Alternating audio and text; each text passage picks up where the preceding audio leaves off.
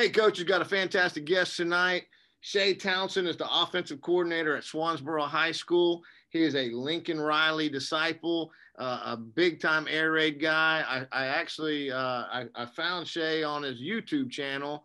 And Shea, I didn't tell you this, but Ron Mackey kind of found my channel when I was first starting out, and he brought me on and promoted me. So whenever I see someone who's getting after it on YouTube, I always like to jump in there and give them a little promotion. It won't give you as big a bounce as Ron gave me, but at least it'll give you a little few more eyes on you. Because I tell you what, you did one on Routes on Air that I found, and it was number one, it was elite high quality stuff. But you gave me a great idea. Just watching it, it kind of sparked some ideas for me. So, man, I appreciate you being on here and talk about your channel real quick, and then we'll jump into your presentation. All right. Yeah, I kind of started out, just making videos for my players of just all our concepts during all this quarantine. And then I actually wrote an article that was on the Eastern North Carolina Football Coaches Association site about installing the AirRaid at the high school level. And that I started getting, questions and emails from all coaches all over the country asking me about play calling and how we do this and that. So then I started making some videos to put them on YouTube just to kind of push out to them. And it's been great for networking and meeting coaches and kind of bouncing stuff off each other. So I've really enjoyed it. And what's the name of the channel? If you go to YouTube, it's just Shea Townsend, SheaTownsend, and it'll have our little Swansboro High School little S logo on there. And I'll put it in the show notes. But just a high quality. You do a great job with it. Like I said, I watched the Routes on Air one, and then I pulled up the play calling one. I haven't watched it yet, but well, actually I started it and I haven't finished it yet, but I'm excited about that one. So man, I sure appreciate you being on here. Shea's gonna talk about air raid drills and how you have high efficiency with them. And buddy, I'm excited to learn from you, man. All right, excited to get started, Coach. I've really enjoyed your channel as well. So should I go ahead and share? Yep, go ahead. All right, so kind of how I have it broken down by each drill we try to do every day. So our first one, pat and go, and I know this as good as any air raid coach, especially back with Hal Mummy and those guys. But so we always start practice with this, and you know how it's set up. You've got a quarterback on one end, a quarterback on the other end. You've got a line of receivers, and it's kind of just like a nice and easy, get your quarterback in a rhythm, your receivers catching routes. And we actually met as a staff before the season this year, and it kind of hit us like, we've done the same routes during pat and go for the last 8 years, even on days we're not even doing anything with those routes. So we kind of said, look, we want everything we do in every drill to kind of build up to what we're trying to focus on that day. So pat and go for us now has become, on Monday, if we're working on mesh and shallow cross, all our pat and go warm-up routes will be ones in those two concepts. So still our quarterbacks are throwing the routes we want them to throw. Our receivers are warming up, catching those same routes. So just kind of our bullet points on pat and go. If coaches don't do this or haven't heard of it, if you're an air raid guy, I know you know what it is, but go research it. It's just a great way to start practice to kind of get everybody in a rhythm. It's nice and easy warm up. And like I said before, we like to incorporate those routes that we're focusing on that day. Get your quarterbacks warmed up on routes that they will be throwing that day or focusing on. Get your wide receivers warmed up, specifically running the routes that they'll be running that day. And this is where we like to make our coaching kind of corrections and pointers. Like if, a guy's running a route and you want to tweak it right there, this is the place to do it so you're not wasting time later in practice. Like when you're nice and easy warming up, go ahead and try to get them right. And then when you get into your other stuff and try to build up the team and stuff, they've got it at that point. So that's how we start practice. That's our pat and go. The next one, if I can get to the next, settle a noose. Again, air raid drill that's as old as the offense. But kind of with so many concepts in our offense that require you to, you know, find a zone, settle up and noose. This is something that we drill and want to do every single day, just so they, you know, it's ingrained in them. So just some of the pointers there. Our quarterbacks like to keep their feet moving and kind of moving with the receiver, so that when they do settle up and noose, they're about as in front of them as they can. Wide receivers are really doing this at a slow pace and just focusing on sticking that foot in the ground. And we even say, you know, I want to hear that foot, like overemphasize it, like stick it in the ground. And then the focus on, you know, after you catch it, we want to, if we're sitting between two linebackers, when I catch that ball, I want to drop straight back, straight up field. I don't want to bend my body towards either one of those defenders, because that could be the difference in, you know, us getting tackled and us scoring a 80-yard touchdown. So that just things we drill and drill and drill. And again, this is another one where in a short period of time, you're just getting players a lot of reps on a very, very essential skill needed for this offense in general. And actually, the first day of practice, we had two stations set up. We're only in we had our second day of practice today, but we had two settle and noose stations set up. And Coach, you know, as well as anybody at the high school level, the first day of tryouts or whatever, everybody's going to the receiver line. So, I mean, there's 50 kids in each one. And after practice, all us coaches got together and said, settle and noose, we got to add more stations. So we did that. We had about 3 or 4 stations, and now those guys are catching, you know, they were getting maybe 3 catches total yesterday. They probably, you know, tripled that today easily. So they're getting a lot more reps of that. So settle and noose, again, for you AirRaid guys, if you haven't incorporated this or know what it is, please go research it. The next one is kind of routes on air. And this is the one I'll kind of show you our clips on. This is what we want to spend the meat of our offensive practice on. And the reason is it gets so many reps so quickly at the concepts that you're focusing on that day. So I know a lot of AirRaid guys believe this, and it's kind of what we believe too, is we break it up every day. So Monday, when we come up with our practice script, you know, we come up with 2 dropbacks that we want to work on, 1 quick game, and then our 1 run for that day. So, for instance, yesterday was mesh and shallow cross and Y stick. So those are the 3 that we're doing during routes on air, and we're just repping it. We're running mesh out of ace. We're running mesh out of 3x1. So those kids are getting reps running every route out of every formation that we possibly have. Because, Coach, I know if you're like us, we're really, in this COVID season, we're really trimming the fat. So as many ways that we can run mesh and get creative with it and eliminate trying to install other stuff, we're going to try to find creative ways to do that. So, you know, another key for you AirRaid guys, run a small amount of plays, do them out of different formations, and use motion and things like that. It's the same play over and over, but to the defense, it looks like 100 different plays now. Your guys get really good at the same thing. The defense doesn't know what's going on, especially with mesh. You got guys going deep, going across their face, and then you throw different formations and motions, and especially at the high school level, they don't know what's going on. So, the way it's set up, our quarterbacks are throwing every route and every concept at a very quick pace.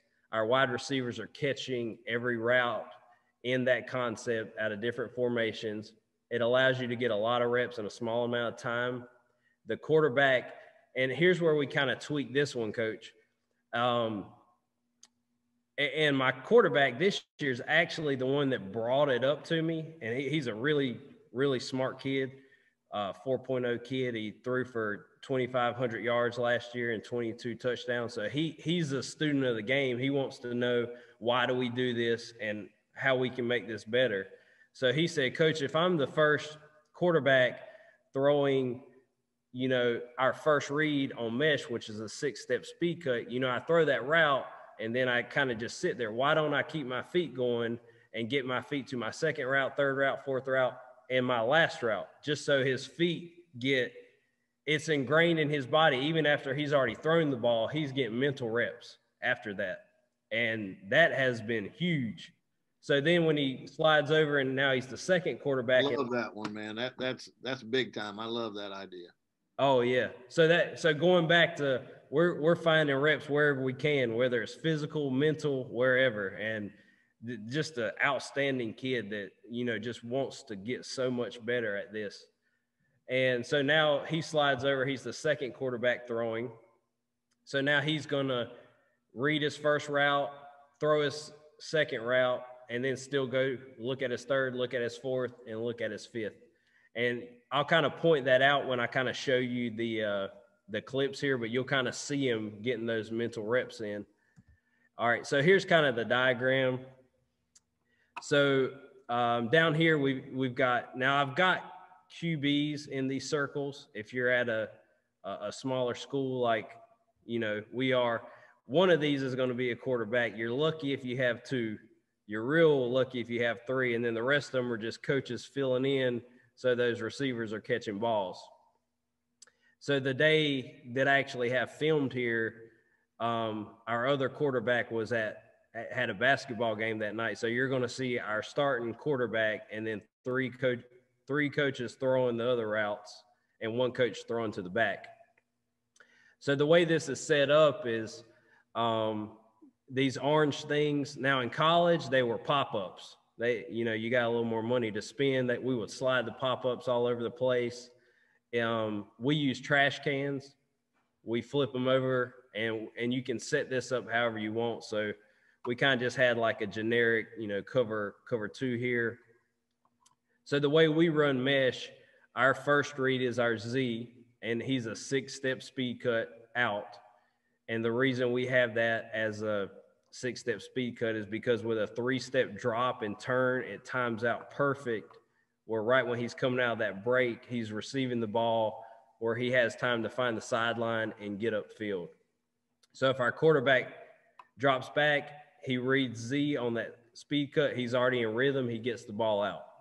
If that corner comes down and that's covered, we throw to our back second. Now, I've been in a lot of conversations with coaches, and there's a million ways to run mesh. And in college, Lincoln Riley, he always read the mesh as the second read. So if the first thing we were throwing wasn't there, you always come back to the mesh, and they read it as a whole. So I split it up, but they read it as a whole. So we go Z, 2, and then we come back because we're assuming if the 2's not there, that backer's out of that, and then we're hitting our 3 right there. And we break it down to 1, 2, 3. So the way we run mesh is we're setting up that, you know, 96 Bull Phil Jackson offense where we're, you know, giving them the old triangle. We're flooding the zone with 3 guys and on hopefully 2 defenders. So we go 3. If this guy slides over, then you've got your backside mesh guy. And here's where we differ from a lot of guys. And I'll kind of tell you my philosophy on why we do mesh like this, just so you kind of understand when you see the clips. We do a must outside release, take 2 route where we're just trying to clear that corner and that safety out of there. A lot of guys mirror this and will also run a 6-step speed cut. But what we'll do is we'll always do that on the backside only for the sole purpose of data has shown us that we never get to that 5th read unless it's an absolute breakdown. So by, you know, getting him up the numbers, you're going to kind of space out that corner and that safety. So if you do settle up and noose on 4, he can catch it and get upfield, and hopefully nobody's right there. So basically, we're just trying to spread out our conceptual picture here and keep those guys out of the picture is what we're doing. So our first quarterback, and all this is at one time, we're snapping the ball and we're throwing 5 balls in progression at once. So the quarterback's going to throw, and then like I said, he'll still get his mental reps. Our coach will always just throw our back. this quarterback or coach would then just throw this whole shot right here on the settling noose. This quarterback would get the measure right here settling, and then this quarterback would throw our backside 5. And what I know Lincoln Riley was real big on this, especially with Baker Mayfield when they ran routes on air, is if you're throwing that last progression, you're not just 3-step dropping and sitting in there and throwing it comfortably. Like if we get back to this guy in the progression, something has happened.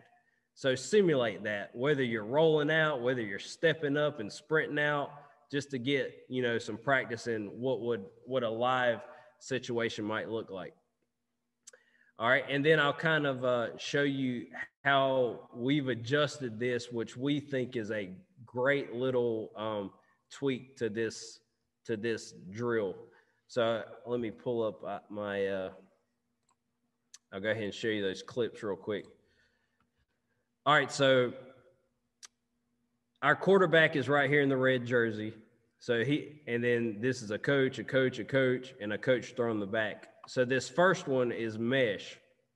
So you'll see our Z running the speed cut, our 2 inside guys meshing and settling up in between the linebackers, and then our X over here is just running, like we said, that must outside release, take 2. So don't put too much emphasis when watching this on the other guys, because we're not really using footwork and throwing in progression. Just kind of focus on the quarterback because he's the one that's going through his reads. So, but notice, like I said before, he's going to throw this first read over here and then watch him still get his feet to a second, third, fourth, and fifth read. So I kind of play this through. Everybody's dropping back. He makes his first throw. He gets his feet there, and then his last route right there. So again, like what we said, now these guys are all going to rotate. This is the first day of practice. So you're going to see our guys rotate down. So all of these guys are going to run every route in this progression on the first day. And then once we kind of figure out, you know, who's our H, who's our Z, who's our Y, who's our X, and so forth, then they can more so stay at those positions and get more reps at it. But it's never a bad idea for them to learn every route in the progression, because if you don't have a lot of depth like we do, I mean, your X could be your Y one game, your Y could be your Z one game, you just never know. So again, here's that first clip. Again, I'll run it through. And like I also said, Coach, don't judge me too much on this, because I got a freshman, 2 sophomores, and then this is a receiver, because a lot of guys were at basketball. So a lot of young guys running this. So there he is. He'll throw his speed cut again, and then still go through his progressions. All right. So now this is the second rep at this. Now our Z has moved down to Y, and this guy's rotated over, and these guys have rotated down. So now notice our quarterback, he'll still look for his first route. He'll look for a second route, and he's actually going to throw the third route right here, and then he'll still go through his mental reps on the back end of his throw as well.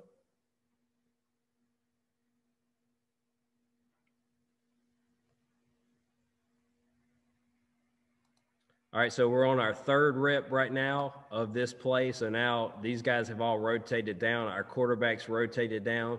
So he's now the fourth progression in this. And he'll still get his mental reps before he throws, and then come right back to his backside mesh guy right there. And again, we still, try to emphasize settle and noose. A lot of these guys are young. They hadn't got the concept of, you know, after you catch it, give me 5 or 10 yards afterwards.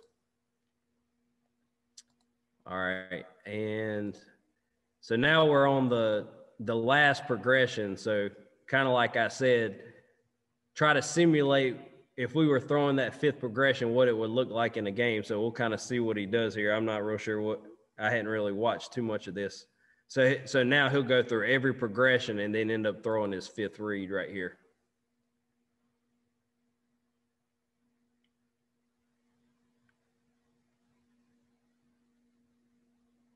All right, so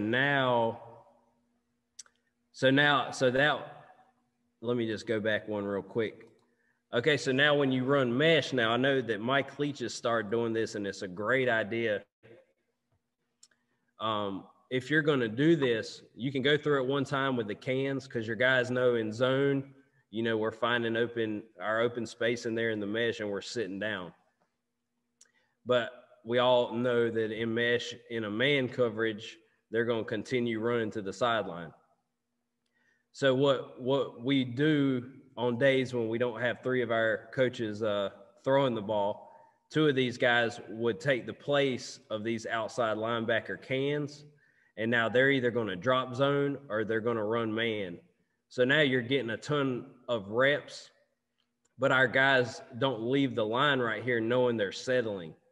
They're either settling or they're running, and they're just getting reps of, you know, in the game, man, I'm running, zone, I'm sitting. So we like to do that too on mesh, is replace these guys with coaches and then simulate more of that game-like situation. All right, so this, I think, is just a different concept of the same thing. So this was yesterday. I think our second drop back that we worked on was shallow. So the way, and you can run shallow, you know, a million different ways too, especially with these outside guys. I think we have this guy just clearing out, take two more route. Our why, we like them extra shallow, like almost coming down the line, because we really want this backer right here to have to make a decision. If he's going to take that shallow, he's going to have to move to take him. He's not going to be able to sit there and, you know, cover two guys at once. So you'll see our H over here, he'll release out around for a dig, and if it's a dig, he would keep continuing. But he, in a zone, he's going to settle up right in there. So we're picking on this guy right here. And then I think we just have a post on top of the our little dig sit right there in case that safety starts coming down on it. So again, you'll see our quarterback, he's making his progressions. And I'm not sure what happened there on the throw. Maybe this one will be better. But he's going through his reads. Everybody's, you know, getting balls, getting a lot of reps. Going through the next progression, making our throws, just getting reps at it. Okay, now here, so that was routes on there. So now this is where we've really started to like tweak things a little bit, because Randy Larry, I know, like old school AirRaid, How Mummy, that was, you know, your right and left quick screens or screens. So the Randy Larry drill was just a rapid pace, you know, catch, throw to the right, catch, throw to the left, catch, throw to the right, catch, throw to the left. So your quarterback's just, you know, repping, getting his hips around on quick screens, which is great. And we still do that as well. I just want to show you kind of how we tweaked it. And the reason you would do this is if you have one quarterback and you don't have even three coaches that can throw the ball. So if you got like one quarterback and that's it, this is a way to get a lot of reps in your concepts by just rapid pace. So now we're going to snap the ball. I think this concept that we're in right now is Y cross, if I'm not mistaken. So he's going to must outside release, peek the outside guy. His second route is going to be his option route, which is, I think in this case with this coverage, will be a 3-yard speed cut. His third route is going to be his Y cross with the Y. And then the fourth route, our receiver is going to come at this safety and then sit a little comeback right here. So he's going to do this really fast through the progression. So he's going to drop back. He's going to hit his first. He's going to take his shot because he just absolutely loves it. He's going to reset, and then he's right back. First read, he's boom. He's hitting the speed out. Coming right back, he's still going to go through his reads. Then he's going to come back. He's going to hit that pipe shot because the safety stayed on the hash on Y cross. And then he's going to go through, and then come back to his last progression, which will just be the receiver. The receiver should have came more of in that window. And then I think the video cuts off here, but then we just run, you know, your shoot would be your last check down. So I'll kind of run that again.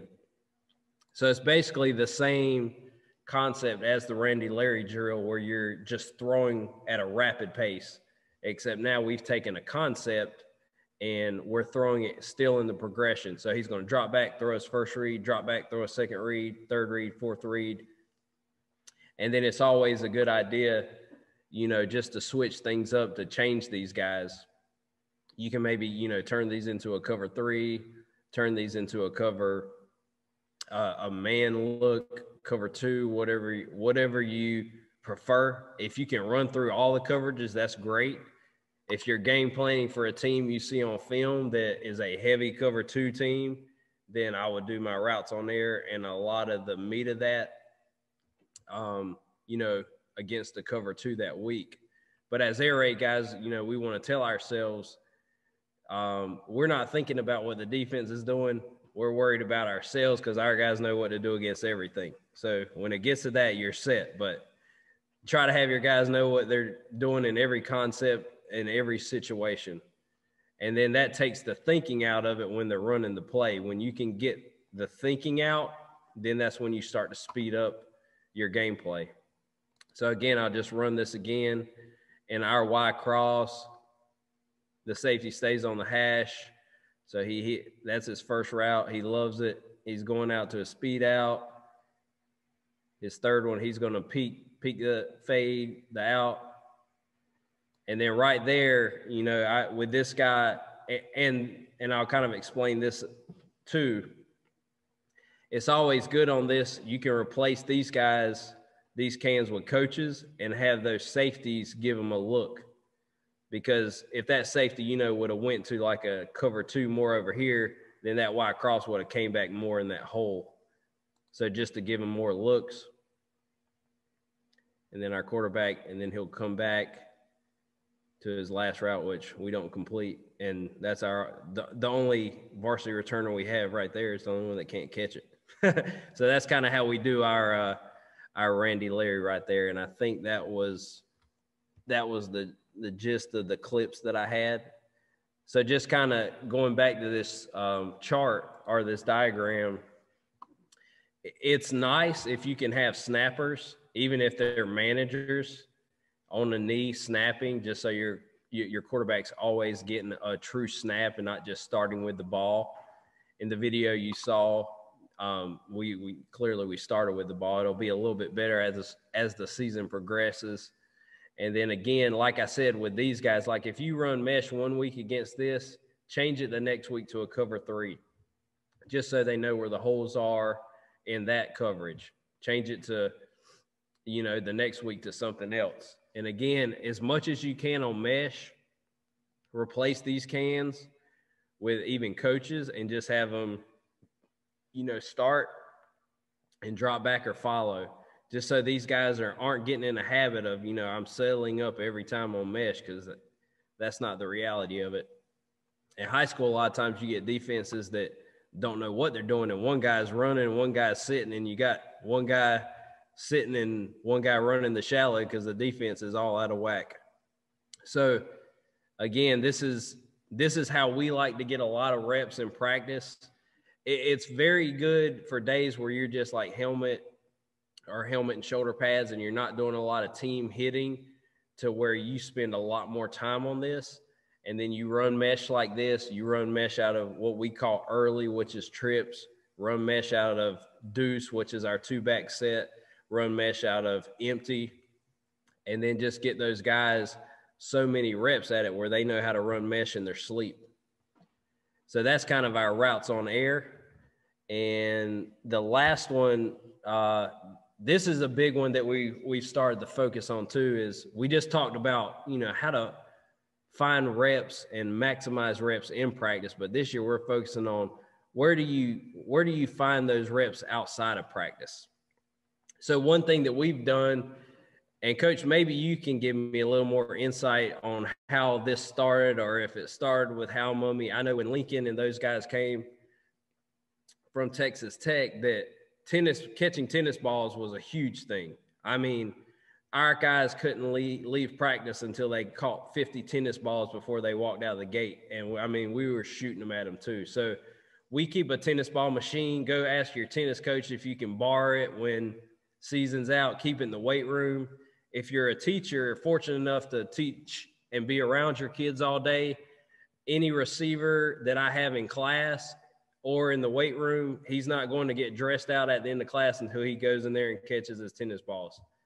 And then like we talked about with mental reps, if you have your quarterback in a class, when he walks into class, have mesh drawn up against all these defenses and have him, you know, just give you some mental reps. So throughout the day, try to find those reps outside of practice too. But I've seen a huge difference since we started catching tennis balls. So if you guys can find an old beat up one, ours is really old too. We have to shake it about every time we use it, but wear that thing out, man, because catching a tennis ball it makes you zone in so much, and it makes you focus, and it makes you develop soft hands, because you can't have hard hands catching a tennis ball coming at you at a high speed. So those are the ways we find our reps outside of practice, Coach.